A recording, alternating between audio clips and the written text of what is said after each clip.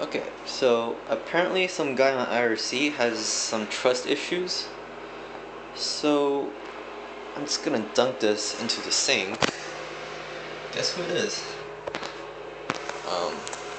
So I'm gonna use this just to show you that this circuit actually works. As you can see, there is power, and it is 120 volts. So I'm gonna fill the sink up right now, so you know it's actually tap water and not some distilled water or whatever, in case he has more trust issues.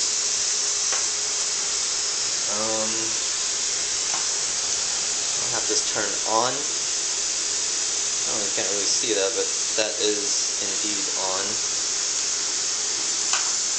And I'll plug it in. Still 120 volts, didn't touch anything. See, this power strip is working. It has lights on every single one. So we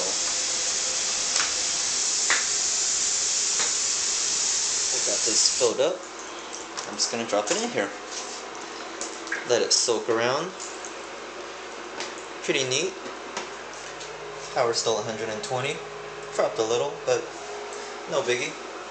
Probably just unstable. And just in case you don't believe that you cannot get electrocuted from this, I will put my hands in the water and pick this up and play with it, hold it around. There is absolutely nothing in here that can kill you.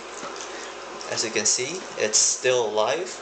In fact, I will plug this in while it's in here.